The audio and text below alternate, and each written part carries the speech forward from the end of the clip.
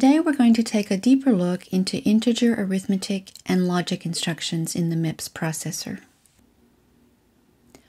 All of these MIPS instructions use the R format, and many of them have immediate forms as well. Here they're grouped by their category, and we can see there's quite a diverse set of instructions. We have basic integer arithmetic, add, subtract, multiply, and divide, in both a signed and an unsigned version. We have bitwise logical operations and, or, exclusive or, and nor, and we have shift instructions to shift all of the bits in a register left or right. When we learned addition as children, we learned first to count, and then we more or less memorized a lot of facts like 4 plus 5 is 9. And then we learned a set of rules, an algorithm to add larger numbers. For example, to add 12 plus 89, we add 2 plus 9 and get 11, so we write the 1 and we have a carry. And then we add the carry plus 1 plus 8, which gives us 10, so we write the 0 and carry the 1. Computers, of course, represent numbers in binary, and they perform operation on bits to achieve addition, subtraction, or any of the other operations. So let's look at this binary operation, taking a naive approach first. First we add 0 and 1 and get 1. 0 plus 0 is 0. 1 plus 1 is 0, carrier 1. And 1 plus 0 plus 0 is 1. So doing this one bit at a time would be very tedious and very time-consuming. If this seems slow, realize that parallel circuitry can make this a very fast operation. We're not going to discuss implementation details in this course, but I'll just mention that this same parallel circuitry can be used to implement subtraction as well. If we wanted to manually subtract binary numbers, we could just convert the subtrahend to 2's complement and add them. One other difference between human arithmetic and computer arithmetic is that there's no limit to the size of our arithmetic result as humans, but a computer has a limit of the word size. Let's look at arithmetic at the 4-bit level to make our discussion easier, but the same principles apply for any number of bits, as in the 32 bits of MIPS. If we have 4 bits, that gives us 2 to the 4 or 16-bit patterns. If we're interpreting our 4 bits as unsigned numbers, then we can represent numbers 0 to 15, as you can see over in this chart here. However, if we're interpreting these 4 bits as signed, we can represent from -8 to +7.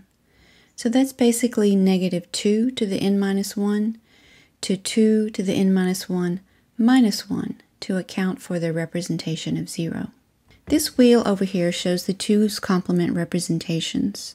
So half of the bits are reserved for positive numbers and half of the bits are reserved for negative numbers. In a 32-bit word, we could represent approximately 4 billion numbers. For signed 32-bit operand, we could represent roughly -2 billion to +2 billion. No matter what size our operands are, there's always the possibility that the result of an arithmetic operation won't fit in that representation. It will overflow. But exactly what happens depends on how we're interpreting the storage unit. Let's look at a couple of examples of integer arithmetic and see if there's overflow or not. In our first example, we're adding 0111 plus 0111. Let's just do the binary first. 1 and 1 is 0 with a carry. 1 plus 1 plus 1 is 1, carrier 1. And again, our carry of 1 plus 1 plus 1 is 1, carrier 1. 1 plus 0 plus 0 is 1. Now, is this overflow or not? That depends on how we're interpreting it. If we're interpreting these 4 bits as unsigned, then it's not an overflow. We added 7 to 7 and we got 14, no problem. However, if we're interpreting this as a signed operation, then we do have an overflow because we had a carry into the most significant bit, the signed bit.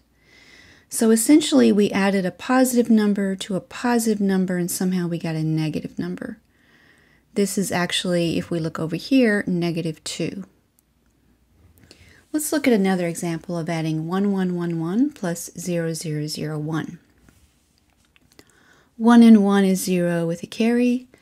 1 and 1 is 0 with a carry. 1 and 1 is 0 with a carry. 1 and 1 is 0 with a carry.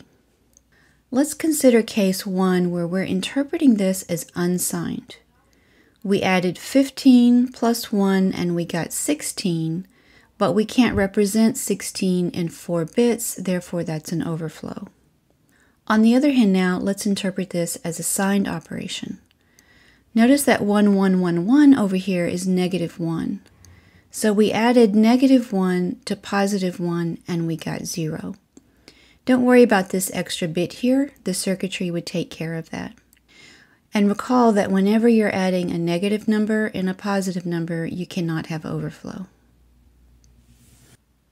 MIPS has 2 sets of add and sub. One will trigger an exception upon overflow, and the other will ignore it. Why is that the case?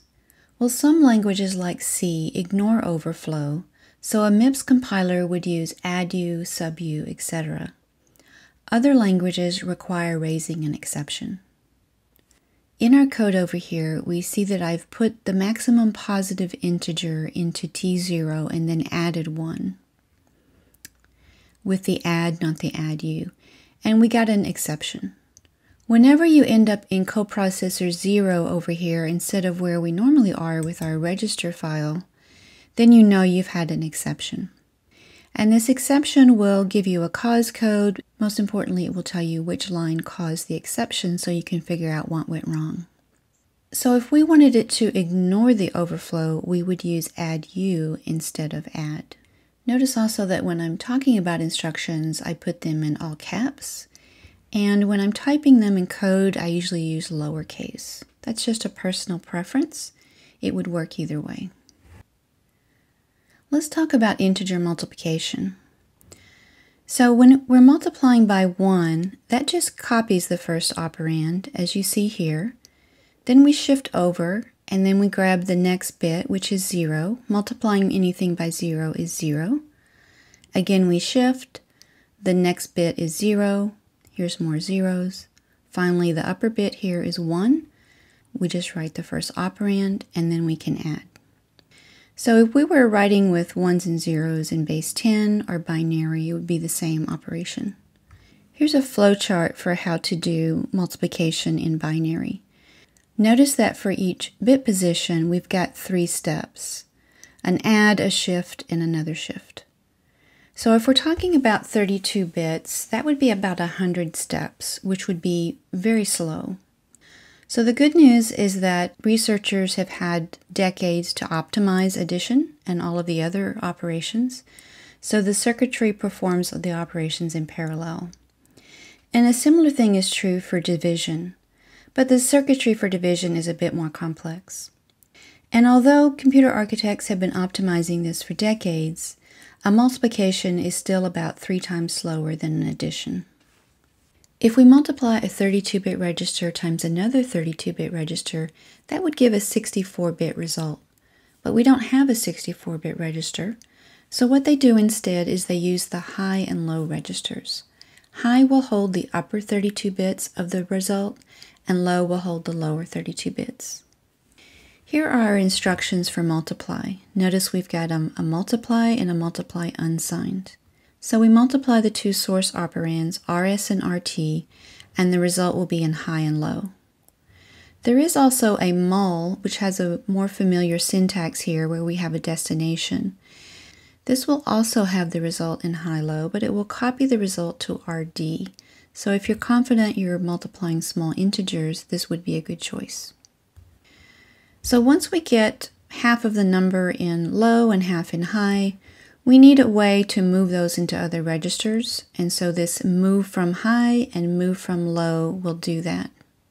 So the circuitry for multiplication will do what we do when we manually multiply numbers. If the 2 operands have the same sign, the result is positive, otherwise it's negative. You may not have noticed the high and low registers before, so here's a mult example. We're multiplying 2 very large numbers. I just made up some very large numbers. And we see that after the multiplication, we had values in both high and low. The high and low registers are the last two down here in our register file. We don't access those directly other than through the move from high and move from low instructions. Here's an example of a mul. I put two very small integers into T0 and T1 and then multiplied them, having T2 as my destination register. So I multiplied 2 by 3 and we see that T2 does have 6, but so does the low register. Here's a bit more lengthy example of code here, implementing b squared minus 4ac. So we've loaded values a, b, and c into S1, S2, S3, and 4 into T0. First we can do the b squared just by multiplying S2 by itself. And here I'm making the assumption that this would fit into 32 bits. So I'm just moving the result into T5. Now I'm multiplying 4 times a and again moving the result into T3. Here I'm multiplying 4 times a and moving the result into T3. Now we can multiply the 4 times the AC here and move the result back into T3. Finally, we can subtract the two parts of this expression to get our result. So after each of these move from low instructions, we should have checked if the high register had 0 in it, just to be sure.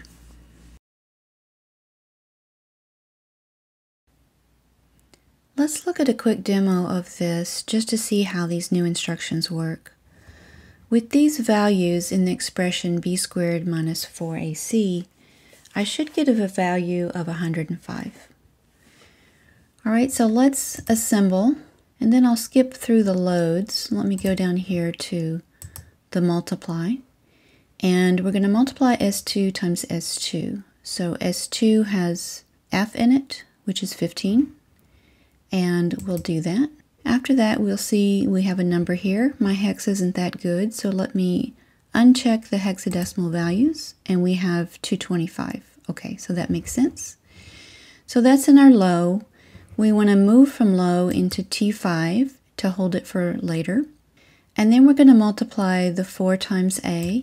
Again, our result of 40 is down there in low, and we move it into T3. And now we're going to multiply that 4a that we had times the c. And again, move it from low into T3. Finally, we can subtract and store our results. And we see that we got the value we expected down here at 105. Let's look at the divide instructions.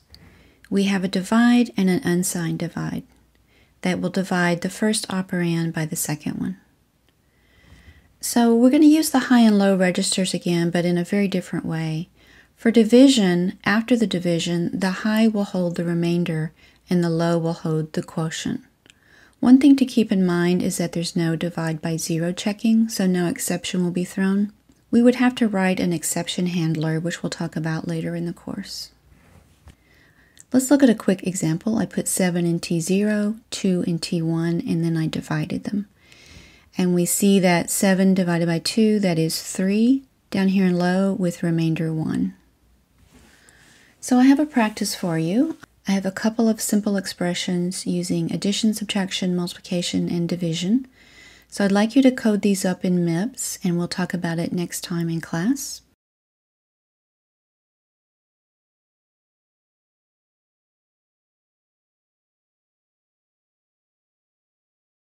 Next, we're going to look at shift instructions, which just shift all bits in a register either right or left. There are two shift instructions, SLL for shift left logical and SRL for shift right logical. And we're finally going to be using that shift amount field in the R format. Let's look at shift left logical first.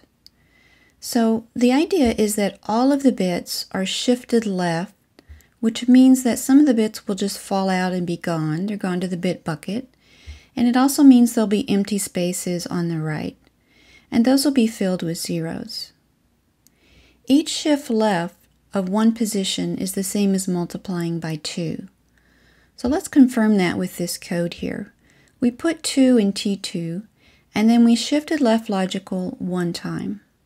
And we see that the result went from 2 to 4. Let's look at the machine code for that. The opcode and the function code for SLL are both zeros. The RS position is unused. RT is the source, RD is the destination, and our shift amount in this case was 1. Some ISAs, instruction set architectures, have a no-op instruction. A no-op means don't do anything. MIPS uses SLL for a no-op, as we see here, SLL000. This instruction does nothing. It has no side effects. First of all, shifting 0 by 0 does nothing, and 0 can't be a destination register anyway. In fact, whenever you have 0 as a destination register, it's a no-op. So why do we need a no-op? It turns out to be useful sometimes in embedded systems for creating simple delays. What do you think the machine code is for this instruction? If you guessed all zeros, you're correct. Let's look at SRL shift right logical.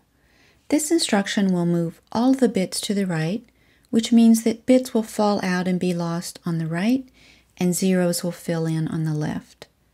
So each SRL is the same as dividing by 2 with truncation, and that would work for positive integers only. Some ISAs have rotate instructions as well, which are like shifts except the bits that fall off one end wrap around into the other end. Shift and rotate instructions are useful in encryption and compression algorithms. The register 0, which you can either spell out or use the number, turns out to be very handy. Recall that register 0 is read-only and always contains 0. It can be used to copy registers, so here I wanted to copy the contents of T1 into T2, so one way to do that is just add 0 to T1 and put the destination in T2. There is a move pseudo instruction in Mars. A pseudo instruction is put there as a convenience to programmers, and it will be translated by the assembler into a real instruction. And so we see here two versions of doing the same thing, one with a real instruction, one with a pseudo instruction, and they will actually assemble into the same code. Another pseudo instruction that we've already been using is LI for load immediate. And we've used it mainly for small constants.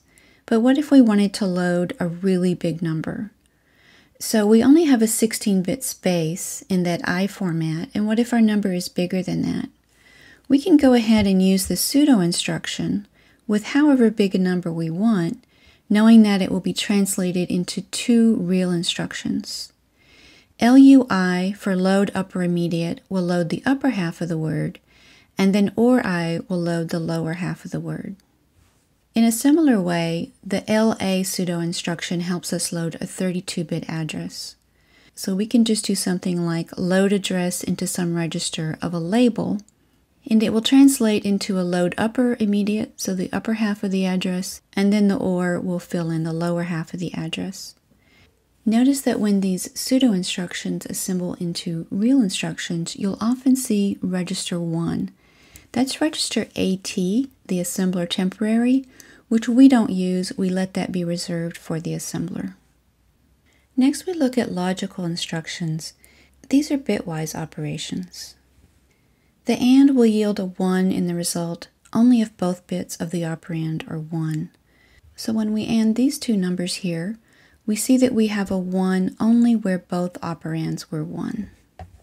The OR yields a 1 in the result if either bit is 1. When we OR these two numbers, we see that all of the result bits are 1. Exclusive OR yields a 1 in the result if one but only one of the operands has a 1. So we see that they're all 1 except this one right here where they were both 1. The NOR yields a 1 in the result if both of the operands have a 0. The NOR is essentially an OR with an inverter. When these two numbers are NORed together, the only place where we have a 1 is when both operands were 0. MIPS didn't implement a NOT, so you may be thinking, why not? The reason is that their approach is to have the minimal instruction set. And you can achieve the same thing as a NOT with a NOR, as we can see in this example. So if we want to invert T1, all we have to do is NOR that with 0. So this is first ORed, and anything that you OR with 0 is just itself and then inverted. And we see that in this code here. We have 555, etc. So that's just 0, 1, 0, 1, and so forth. And after we invert it, we see the opposite. We have AAA, which is 1, 0, 1, 0. We can use AND, or the immediate version AND I, to set certain bits to 0. This example only has zeros in certain locations. This is sometimes called a mask. And so it will force bits 0 and 2 to be 0 and leave all other bits unchanged. Because when we AND something with a 1, it's unchanged. When we AND it with a 0, it's set to 0. In a similar way, we can use OR, or the immediate version, OR-I, to force certain bits to 1. This example forces bits 1 and 3 to be 1, leaving all others unchanged. So with the OR, if we want a bit to be unchanged, we OR it with 0, and if we want it to be forced to 1, we OR it with 1. This is an overview of a MIPS processor, and we've been over here in the integer unit. Later in the course, we'll get over to the floating point unit.